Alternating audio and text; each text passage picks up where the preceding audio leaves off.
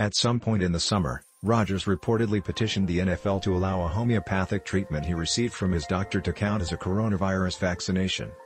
The treatment involved Rodgers' personal doctor raising his antibody levels, according to the NFL Network. The league refused, reportedly after a lengthy back and forth. Homeopathic medicine is widely regarded as pseudoscience. Rodgers did not deceive the NFL or the Green Bay Packers on the issue, with both long knowing that he had not been vaccinated, according to Ian Rapoport of the NFL Network. Rodgers has also been following COVID guidelines for unvaccinated players while at the Packers facility, including wearing a mask.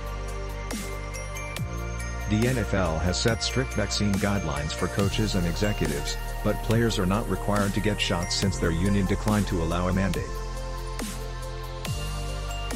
The league also does not publicly disclose which of its players are or aren't vaccinated. According to the NFL, 93% of players were vaccinated prior to the start of the 2021 season, leaving only a handful of players unvaccinated.